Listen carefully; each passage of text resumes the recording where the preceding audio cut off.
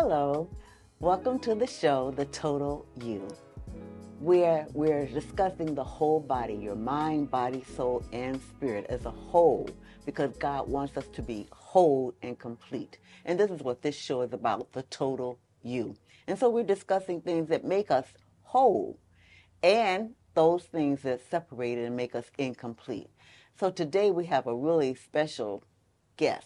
But before, I want to make sure that you know that this is the Total You. I'm your guest host. I'm your host, rather, Evangelist Faris Wallace, and we're under the direction of Bishop Joel T. Wallace at Abundant Faith Cathedral. I have a special guest because this young lady actually asked me if she could be interviewed. Now, I think that is an awesome thing. This is a young lady who's in the church, and I'm going to have her, please tell us her name. Okay, hi, my name is Leah Irving. I'm 15 years old. I am a part of Abundant Faith Cathedral, headed by Bishop Joe T. Wallace. I go to Cass Technical High School. What grade are you in? 10th.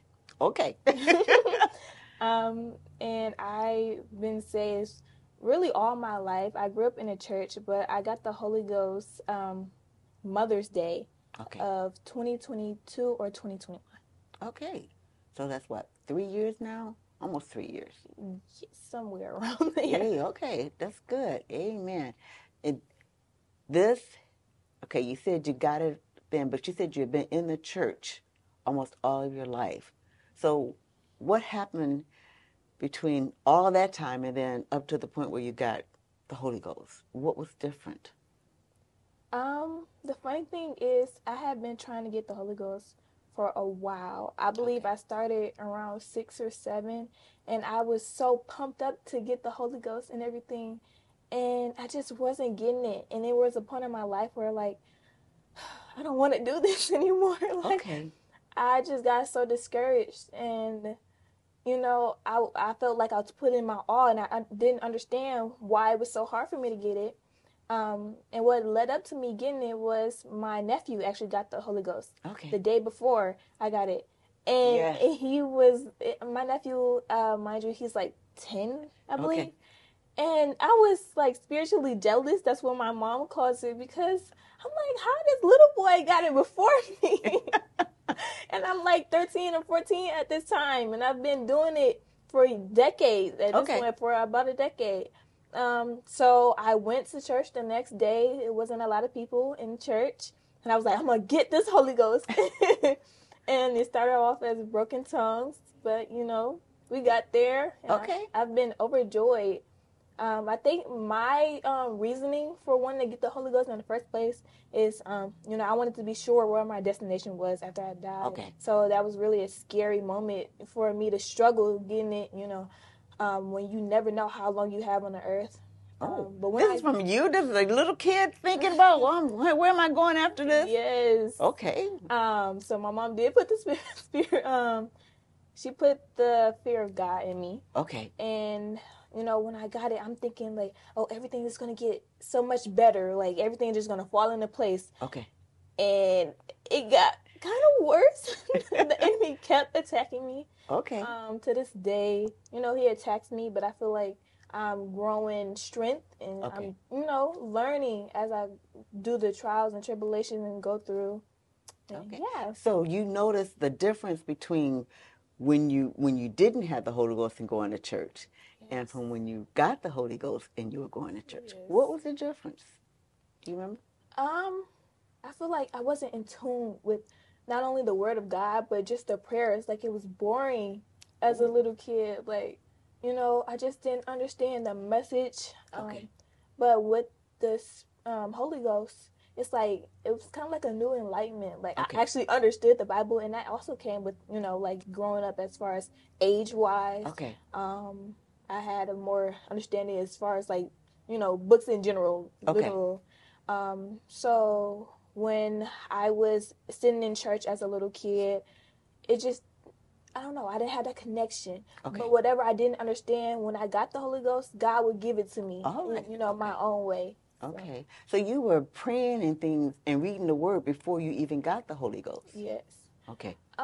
In a weird way, I feel like as the trials and tribulations went forth, it was harder for me to read, and it was harder for me to understand. Okay. You know, as I went forth, it was kind of, I had to fight Okay. to, do the things that I was doing before with ease. Oh my goodness. I got to get this one. Okay.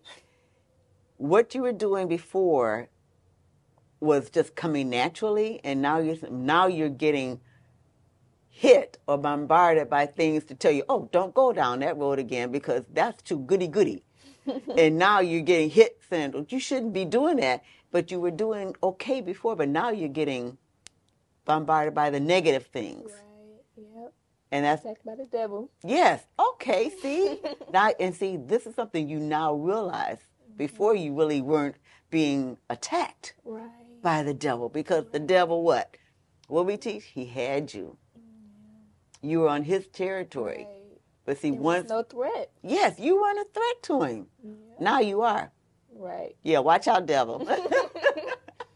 We think, okay, so we know that once you got the Holy Ghost, things changed. Yes. Now, being a young person in school, did that change also? Yes. As far as like just in general, it's a big change from middle school to high school. There's more things you need to adapt to, more things you need to learn, and more things that's expected from you. But it's like more beliefs or ideals in general are pushed for you, and it's kind of hard to fight it off.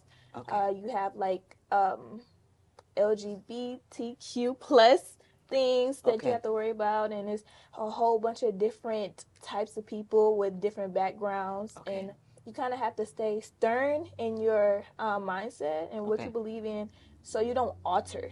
Okay. But with me growing up in church, I knew I wasn't altering, no matter how hard it got. I knew what I was standing for. I just didn't know how to support it. Okay. So that's what came into me trying to read the word so I can, back what I was Back what you saying. were standing up for. Now you knew what you were standing up for. Right. Okay, the Bible has got your back, is what it's saying. Okay.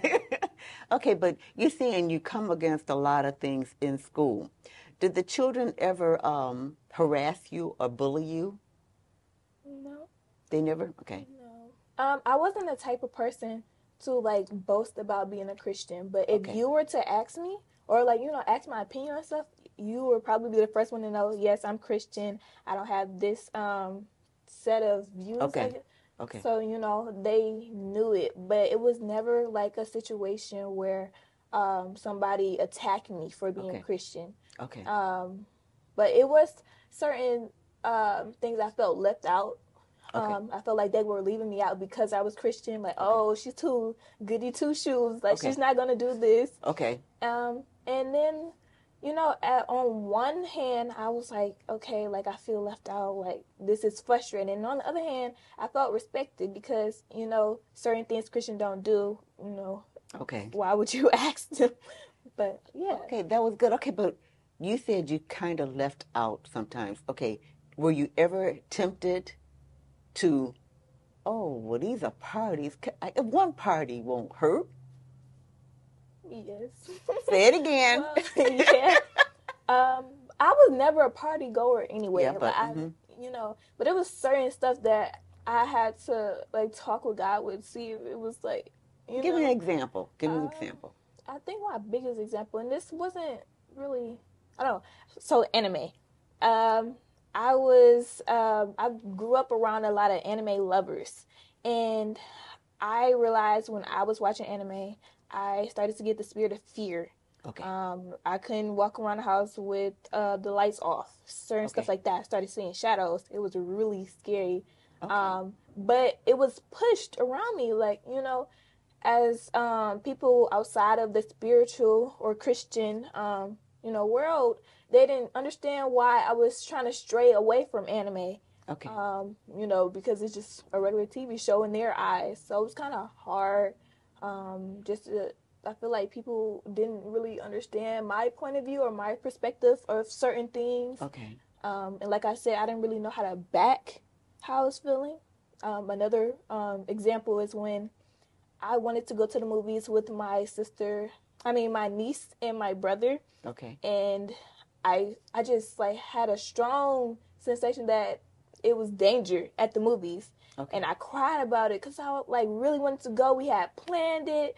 They were already headed there or getting ready to go, and it's like I can't cancel on them. But I did end up canceling because I want to put my well-being first and my safety, of course. Okay. But they did look at me like, what are you talking about? Like, I was crazy for that. So, yeah. In that instance, did anything harmful come to those people who went out when you were saying that you would, certain things you were scared of that? I don't think anything happened to them. They didn't really enjoy the movie. That's all I know.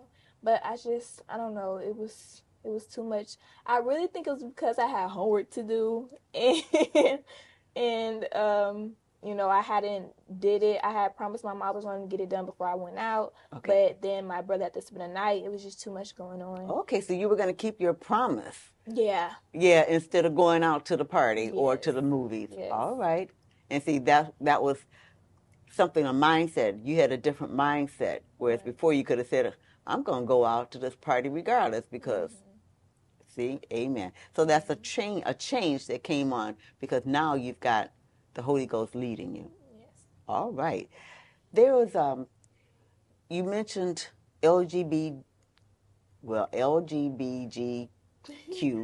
all the initials, okay? What is it, lesbian? Bisexual, trans, queer, and plus. Asexual, plus. And plus. Yes. Okay. I had never, I've been out of school a long time, but you have a lot of this in your school system now that you're going through? There's a lot of people I've met who are either in a part of the queer community. I've never met anybody who was like trans or trying to be trans, but I do have a friend that's he's gay, so I don't know what community he's part of. LG, he's the G. Yeah. Okay. But we never had like a conflict. He knew I was Christian. Okay. I knew he was gay, but it was like a level of respect. And even if he did or we did think about, each other in a certain way, it was always, to ourselves. We didn't ever, address it, basically. Okay. But yeah, so I didn't run into any, actually I did. Uh-oh, come on. There is a club, with, all the communities, and it was talk about supporting them. And I had, I think, put my name down for the list in 9th grade, not because of supporting them, but I guess I wanted to see their perspectives and stuff. But I had forgot all about the club. I didn't really have any interest in it as I was going forward, but I was in the club, and they asked me if I wanted to be in a parade. And I didn't know that it was a club asking me. I thought it was a teacher who had extra wristbands and just asked me. And I ended up being in a parade. I had to be in the parade with the LGBT plus. And it was kind of conflicting. Like, I felt like I wasn't supposed to be there. Okay. But on the same side, like, I had friends that were in that community. So, as a Christian, I didn't know how to feel. Very uncomfortable. Yes, confusing too. And yeah, because it's very hard to hurt people that you know. Right. But you've overcome that, or are you still friends with these people and they still realize that you can't support them like that anymore? Or I'm still friends with them. I did decide to leave the club, but I just didn't tell them that it's because I'm Christian. But I have had like not that I believe that is not against the words of the Lord, but I just wanted to know how to address the fact that I'm Christian and why is it wrong. But it's because it's kind of hard to tell someone who's turned to the LGBTQ community because they feel excluded. It's a lot of reason that people go to that side, so it's kind of hard to tell them like that's a wrong way to grieve or that's a wrong way to turn when that's the only option they had or might have saw fit. Okay. So yeah, So the Lord is blessing you to be able to communicate and to relate to them even though you're not in that as a child of God. Yes. Amen. So I thank and praise the Lord for that. There is like, as a child of God who's in the church and who's in school, how would you recommend someone respond to being solicited by someone? You know what I mean? Yes. I'm putting you on the spot. Okay. I honestly wouldn't even know how to. That's a good question. Okay. I wouldn't know how to respond to that. As far as solicited, do you mean like harassed or that You're way? Or... asked to be, I want you to be my girlfriend. Oh, okay. I can address that. Okay. I've had a lot of experience with that actually recently. I just told them that that I wasn't ready to be in a relationship. And when people ask me why, I'm young. I honestly don't believe in dating young because it's a lot of teens, not to target anybody, but it's a lot of teens who are trying to build relationships with goals that 30-year-olds have, 30-year-old relationships have developed. And they have gone through stuff to get to where they, are. And you can't really trust what people put on social media anyway. Ooh, okay, so it's just like, yeah, it's just like you are setting these goals and standards that people have built over time, and not saying that teen relationships can't work, but just for me, it's too much stress. I'm trying to be my own person, and as we know, females they develop quicker mentally than boys, so I really don't need a childish boy setting me back. Okay. She doesn't want to take care of you guys. You got that? Yeah. Like, I have responsibilities that I have to take care of, and it's just not the time for me. But to people who do want a relationship, I feel like you have to keep in mind, I feel like teen pregnancies is like a really... You gotta speak up. What? Okay, so teen pregnancies is a really high risk nowadays. Okay. And it's 15-year-olds with children. So it's like, what are you looking for in that relationship that your 15-year-old said? What are you looking for in that relationship? As an underage youth, like, what are y'all really doing in that relationship? Because I feel like it may come from people, not having a dad or not having that sense of love. So they, go outside to find that source. Okay. But some people just might want the comfort. Like, if you just want to, but you have to know what's right for you at the end of the day. If you feel like you can handle a relationship and a boyfriend, hey, and if your parents allow it, then I like that part. It says your parents allow it. Yeah. Okay, but like you said, they might need that maybe because their parents are not there. Right. But if you had a friend who was being, you said, spoken to a lot about someone, or being approached a lot by the other sex, per se. Mm-hmm. I want to be your boyfriend. I want to be your girlfriend. We need to date. Can you go out with me? Kind of stuff. And you knew that this person was in need of. Mm-hmm. What would you suggest? What would you say to them? Honestly, I'm the type of person who would like to address the situation with the boy. So I might go with the friend to that boy and explain, like, why they don't want to be with you. Okay. But honestly, as a whole, I feel like it should be established that when girls say no, they mean no. No. Yes, and I feel like that's a type of generational thing that we have not talked about, is that boys get away with a lot that they shouldn't. Okay. And there's a whole lot. That's a whole nother, conversation. But yeah, it's not okay. We should respect each other, and that goes the same for girls. It's a lot of, non-respect, and that's being taught and it's being accepted. Okay. That it shouldn't. It's even as little as catcalling. That can be a big, thing. Okay. So yeah, just respect others. And they don't seem to do that very much Yeah. now. And so you would tell them, look, what, first, respect yourself. Yes. And a lot of young ladies that I've come across, they don't seem to believe in themselves. Yeah, confidence is everything. Their confidence is very, very low. And so you would suggest, look, take care of yourself first. Yes. Love you first. Right. Awesome. Awesome. Amen. Because if you love yourself first, then you're worthy of being loved by somebody who's going to really, really love you back the way you're supposed to be loved. Right. I don't want anybody, yeah. I thank you for what you've been said. Okay, I want to know, because you asked me about this interview, what exactly did you want to tell the people, or if you had a format to tell the young people? I would really want to start with, as a youth, we have an impact and we have a voice. Okay.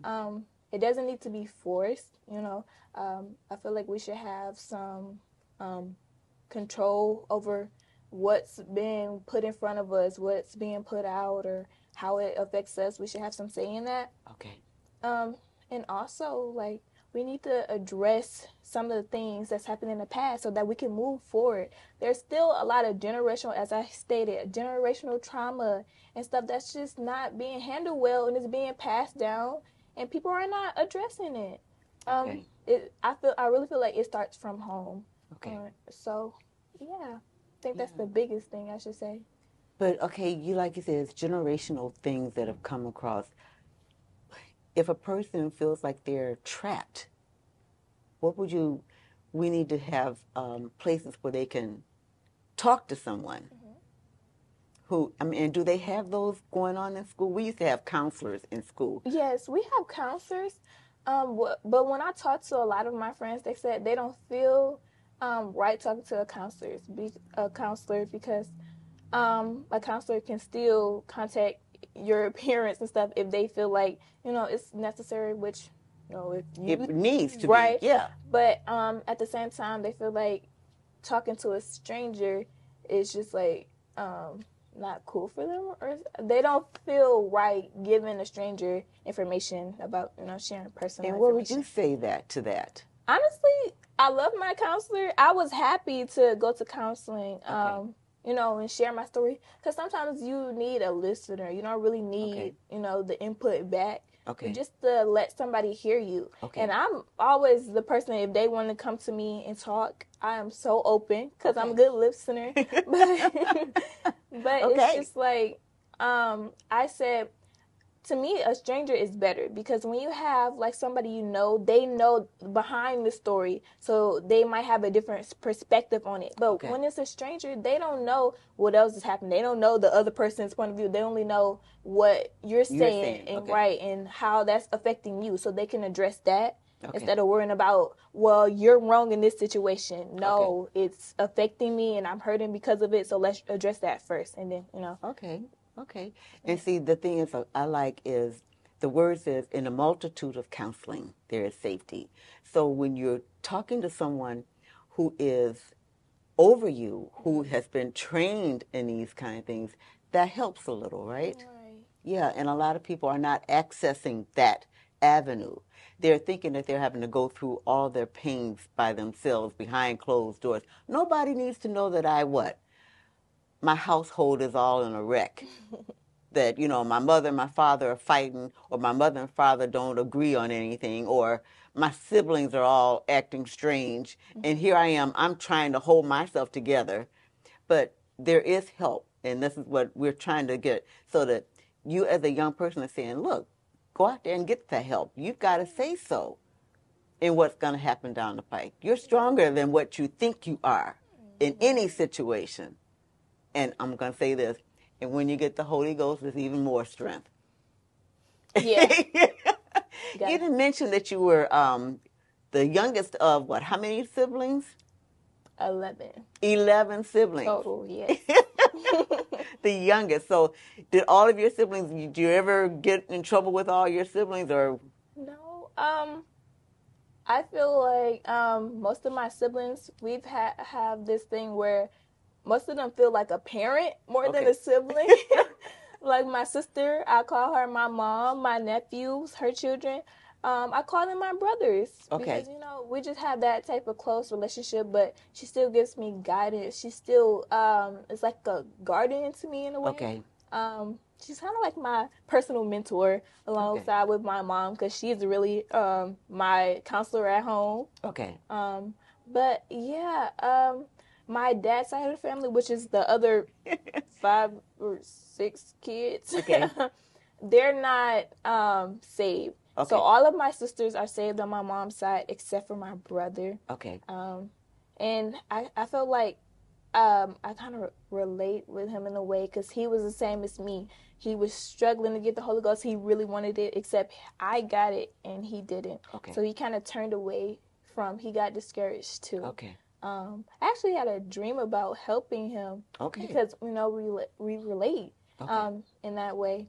But yeah, it did affect me that they all started young. So I felt like I was pushing myself. Like, I want to be the youngest in the family. Like, I want to get it right this time. And it wasn't happening. Okay. But when I did get it, they were so happy for me. Okay. Even though I got it after my nephew, I will never, I can never come back from that. I am glad that you're thinking, because a lot of people don't have that family bonding that you have. And I'm going to say this.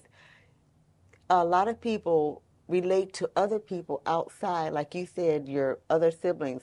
They're not the immediate family, but you've got cousins who might be able to relate to you better. And there's nothing wrong with reaching out to them, is it? No. And that's the part where, as a young person, I want them to understand that there's help out there. All you got to do is reach out for it. Right. Even if you just, they've got police officers now who are willing to, look, I'm I'm here. So I want to praise the Lord, because you offered up a lot of things that we could really relate to as a child who's in the church, who wants to stay put in the church. Right. So I'm going to say one real quick. What would you suggest the church do to keep you in church? Oh, real quick question. I think just being interactive and realizing that some people come from homes that aren't, Christian. Okay. So accept them as they are and train them up to who you want to be. Because, you shouldn't turn away anybody because of their views or something. Just guide them. So keep them active, huh? Okay, wait. So we're going to have a bowling team on this day. We're going to have a swimming team. We're going to have a debate team on here. Okay, we're going to have the contest about the Bible on this one. So it's like just keeping them active and keeping them fun. Okay. So we're going to keep you active. All right? Oh, okay. So we thank and praise the Lord for her joining us. This is again Lisa. Not Leah. Leah. I'm Leah. What's the last name? Irving, because I want to call her by her mother's name. Leah Irving, okay? So we thank her for coming out for us. She's a student at Cass Tech. So she's been offering up things that are going on with her and what she can do in the church that is different than just being out there in the world. So we thank you for coming in and joining us on the Total You. Hope you'll tune in again soon. Don't forget, we're on at 7 a.m. and 7 p.m. starting on Sunday evenings to Sunday mornings. Amen. The Total You. The whole part of you is a complete package. And God wants to make sure that you're whole. Mind, body, soul, and spirit. Until the next time. I love you all. Bye-bye.